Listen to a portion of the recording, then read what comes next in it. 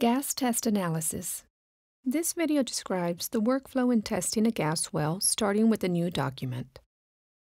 Launching Saphir, start from a blank document. Click through Step 1, and in Step 2, we will fill in some basic reservoir parameters. The well radius is 3.5 inches, the pay zone is 50 feet, and the porosity is 20%. Click on Next to define the PVT. Select Gas as the reference fluid and click on the PVT icon. In Gas Properties, click on the down arrow and select General Properties. Here, enter a value of 0.65 for the gas density. For the reservoir temperature, enter a value of 200 degrees Fahrenheit and click OK to close the PVT definition window. Then Next to go to Step 4. Now enter a value of 20% for the water saturation. Please note that this is an important parameter as it affects a total system compressibility, and hence parameters such as the distance to the reservoir boundaries. Click 3 times to get to the start of the document. Click on the Load Queue and select an Excel spreadsheet as the data source and choose the file gasratepressures.xlsx. Go to the tab Gas Rate and click Next. Make sure that the time format is duration and that the 2 columns are defined as decimal time and gas rate. Check the units for the gas rates. Click Load to load the gas rates. Next, click on the Load P icon. Again, the data source is an Excel file and we select the same spreadsheet, choosing the tab with the pressures. Click Next and check that the time format is points. The 2 columns are respectively in decimal hours and in PSI. Click Load and see that there are a couple of duplicate entries in the file. Select Skip New Data and tick the box Apply to All. Double-click on the Analysis tab and rename it Start. The well was producing continuously and then shut in to run the gauges, followed by a flow-after-flow test and buildup. We will start with an analysis of the main buildup. As this is the last buildup of the test, we can do a Shift Extract to create the standard diagnostic plots automatically. The derivative in the diagnostic log-log plot shows a homogeneous reservoir without boundaries. Saphir has positioned the wellbore storage and infinite acting radial flow lines at the correct position, so we can create an automatic analytical model by clicking Shift Analytical, followed by Shift Improve to fine-tune the match. In the history plot, zoom in on the last part of the test with the pressures and see that the match is okay for the final flowing period and buildup. But for the previous flow periods, the match is not good. This is due to rate-dependent skin. Make a copy of the analysis and rename it DS by DQ. Click on the analytical icon.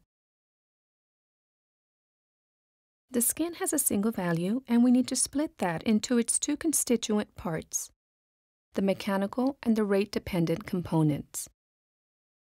This is done in 2 steps.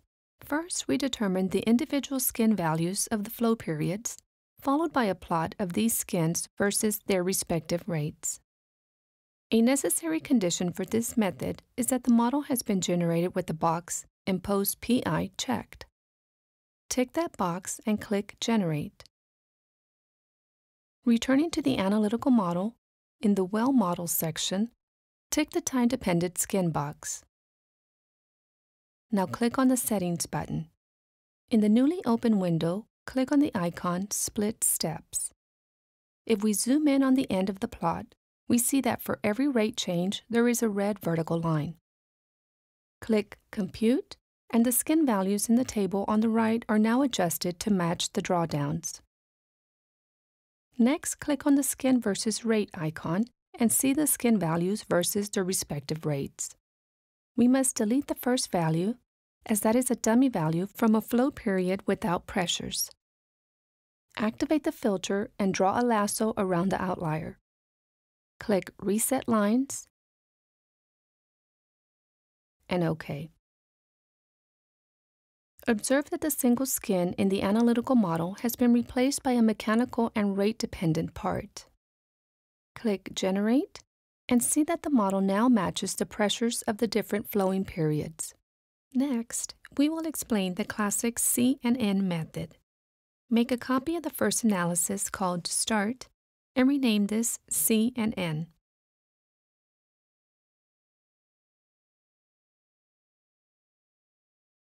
In the option Additional Tools, select Inflow Performance Relation, abbreviated to IPR. Under the IPR type drop-down list, select C&N and the test type Flow After Flow. Select the Data tab and click on the Pick Data icon.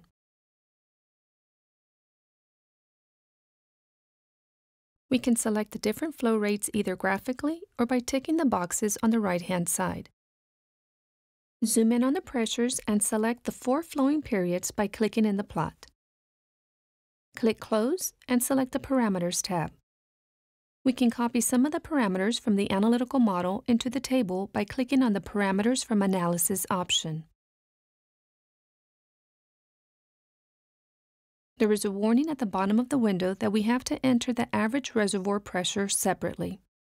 If this value is known from any other source, it can be entered here.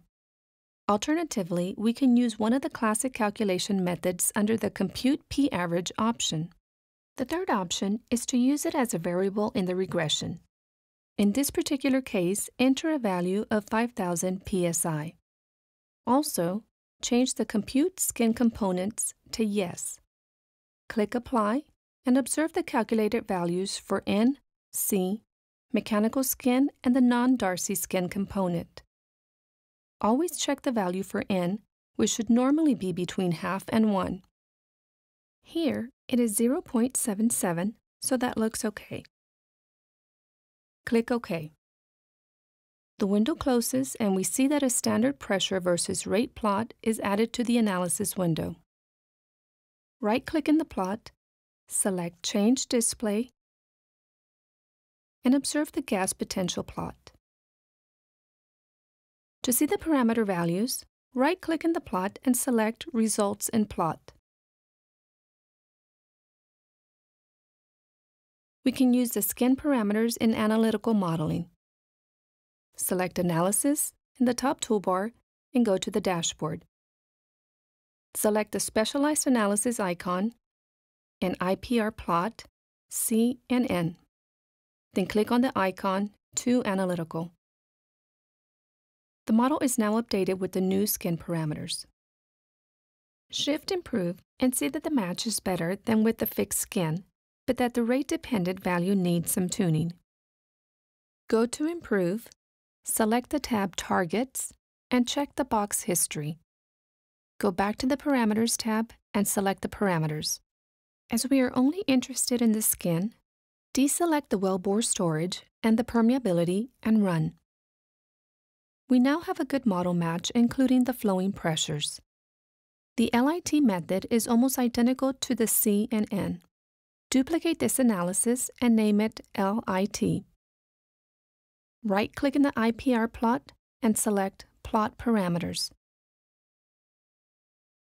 Change the IPR type to LIT.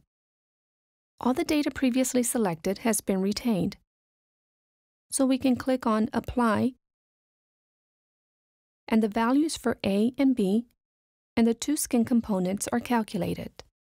Click OK and the plot changes to reflect the new method. Right-click in the plot and select Results in Plot to see the relevant parameter values. Again, just as we did for the C&N method, we can copy the values for the skin components to the analytical model via the dashboard.